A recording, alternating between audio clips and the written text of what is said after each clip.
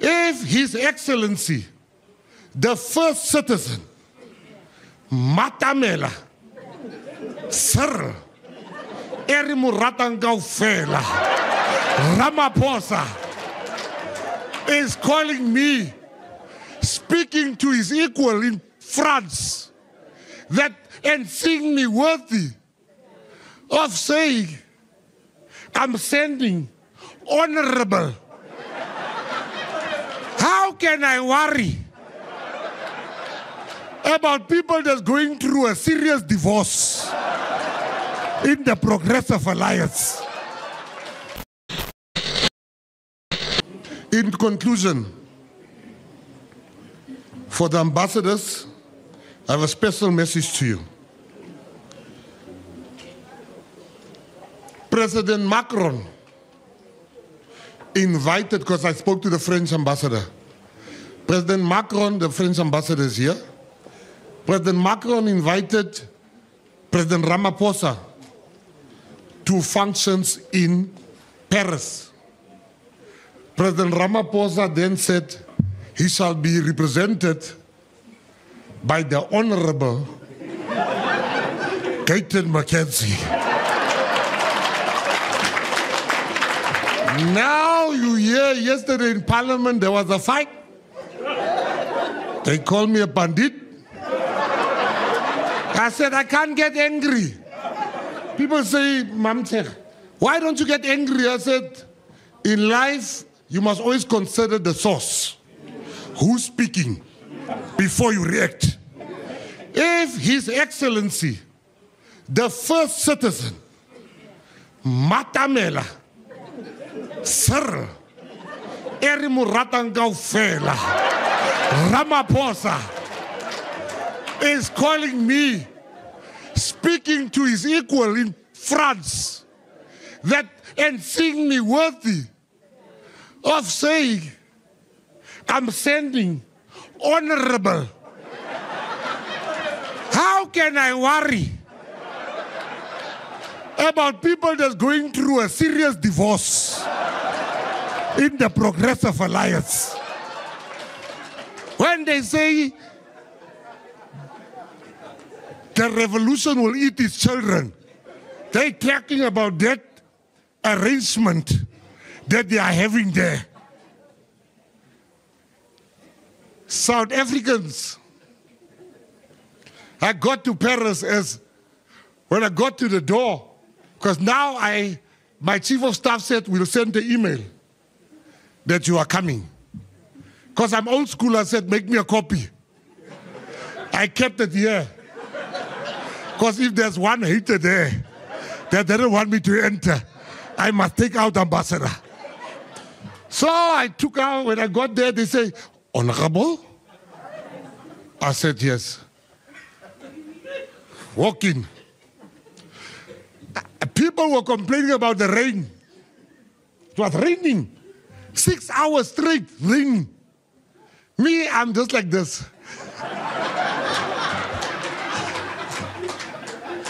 I don't talk, I smile. Because I'm happy. They say Mckenzie is so excited to be a minister. Hey, I'm very excited. You are not lying. I am the most excited. If you've sat in a prison cell one day and God transformed your life the way God has touched me, and God put me through my mother's prayers at a certain point, how can I be sad? I'm very excited. Even my children, they got a raise when I was appointed. I'm so excited. I said, don't worry about the salary, I'm here. You can use the salary, I'm just happy to be here. Because we live in the greatest country in the world. South Africans and the greatest continent. South Africans, let me tell you, and Africans, don't underestimate where you are born. We live on a great continent, and we as South Africans, we're part of a great part of the continent.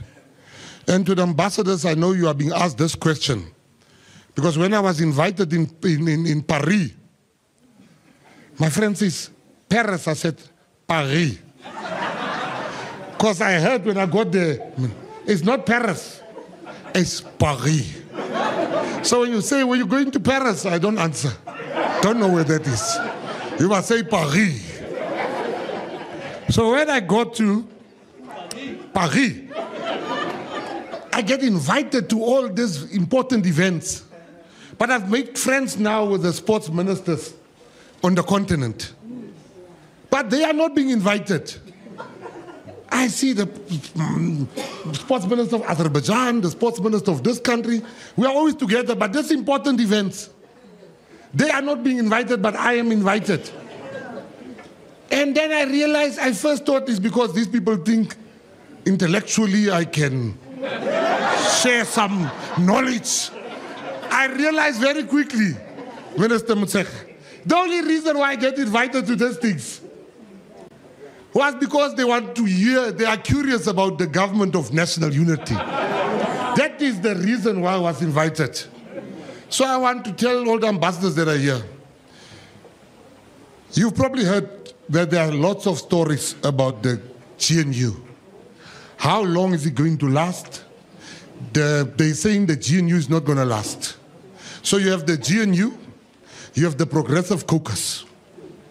These two, this Progressive Caucus on my left-hand side says, we are not going to last. They that said we are not going to last are going to divorce at the moment. They are taking each other's members. That thing is no longer standing. Hey, General, you missed the...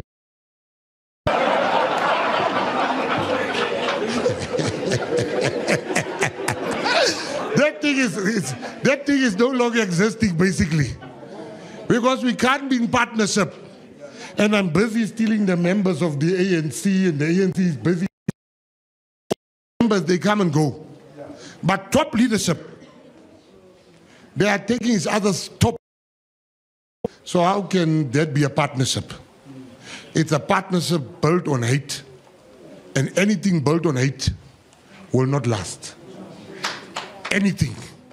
So today I'm here to tell the ambassadors the GNU is going to last for 5 years. Believe me, I know what I'm talking about. Don't listen to people that are angry because they are saying the GNU is going to last for 2 years. The problem they are sitting with is if the ANC and the EFF was to form a government, they need me. They can't form a government without me and my votes and my seats. So I want to declare here that for the next 5 years, I'm not moving. And the ANC, as the majority party, the biggest party they represent, they lead us. And tomorrow or the year thereafter, we will lead maybe when we have the most.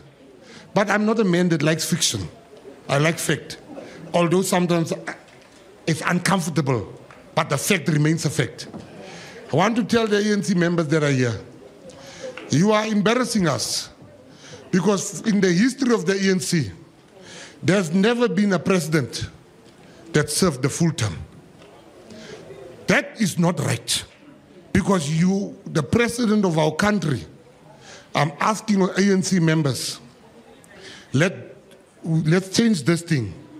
With this the impression being created that we can't have a president to serve his full terms. There's never been one president in South Africa that served his full term. Let President Ramaphosa be the first president of our country to serve 2 full terms. We want stability, we want to move forward, and he is the glue that keeps us together. The ones that get angry, I know you had plans, but now those plans, just put it one side, let us build together, and let's build a great South Africa. And I say this from the bottom of my heart.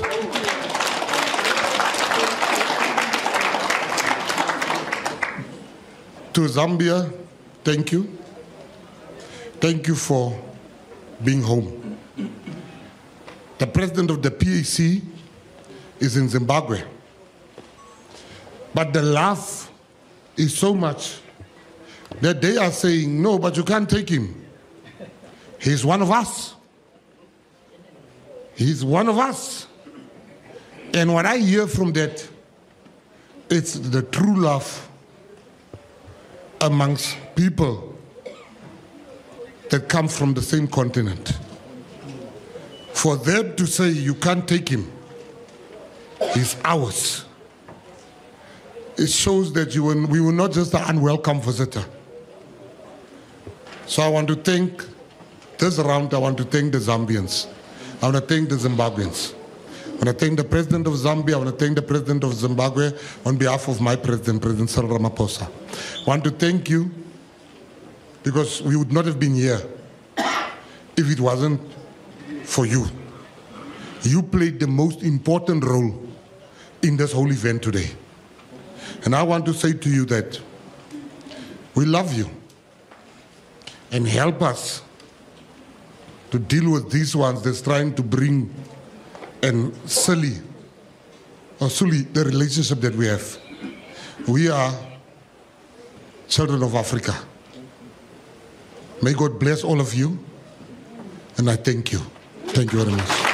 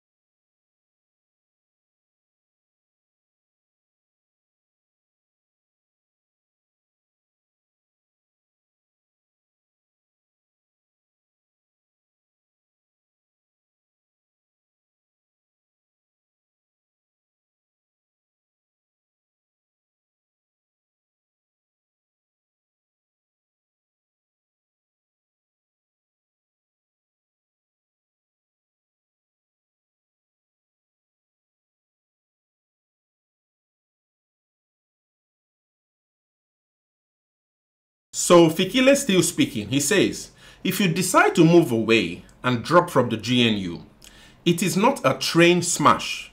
Government will not collapse. Stability is guaranteed in this GNU going forward, and we are determined to do that. So we are actually extending a hand of goodwill to everybody to ensure that the spirit of cooperation prevails. So that's from Fikile Mbalula.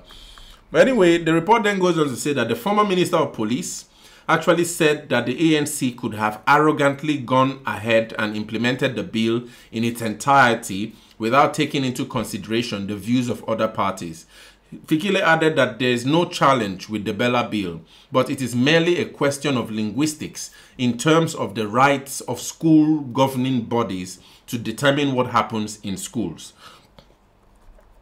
Now, there's this other really interesting person, the EFF national spokesperson, Leanne Mattis. She actually said that South Africa needs the Bella bill. So you see, exactly what I observed when I was watching the signing of the Bella bill.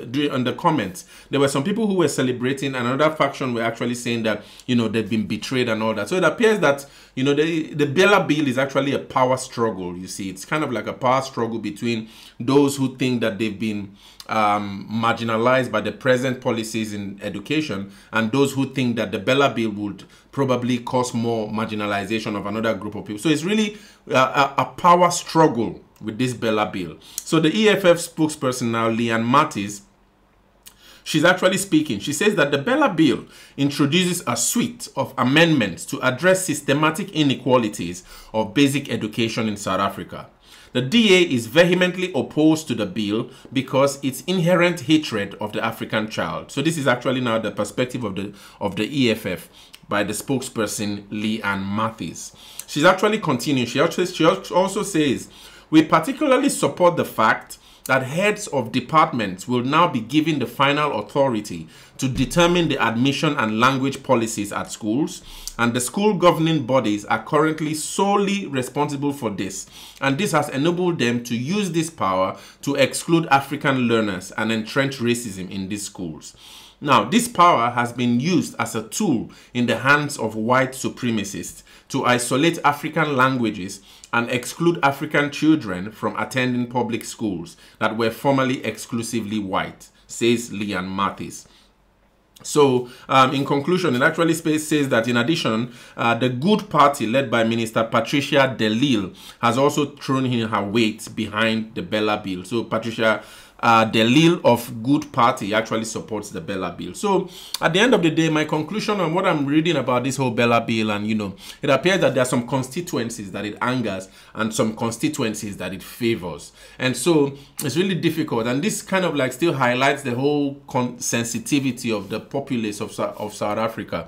You see, it's really sensitive, you know, passing bills. I speak about how sensitive it is to be a policeman, how sensitive it is to be a lawyer, how sensitive it is to be a judge, because you are dealing with a really sensitive populace, really multiculturally sensitive, multi-ethnically sensitive. And so this is actually why the Bella bill now is kind of like throwing a lot of punches in the air. Some people are angry, some people are happy, and at the end of the day, who knows, you know, how divided the Bella bill might continuously divide the country. But at the end of the day, you know, while something that the Bella bill is a route to equality, something that, you know, it's actually a kind of like retrenchment, or kind of like stealing their power away. Like Neil Debe, for example, speaks about how, you know, parents will not be able to decide the kind of policies they would like their children, or schools under environment they would like their children to learn. But one other faction thinks that, you know, the bill is necessary because then it actually helps disenfranchise African children to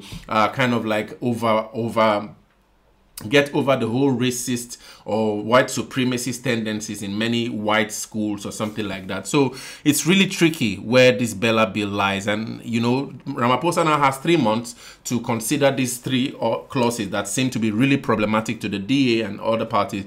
And then after that, we'll see really what happens. But I know that it's a sensitive one. It's one that actually signifies and identifies, highlights the power struggles, silent power struggles that lies in South Africa, especially racial power struggles, and hopefully it ends up in a really positive light.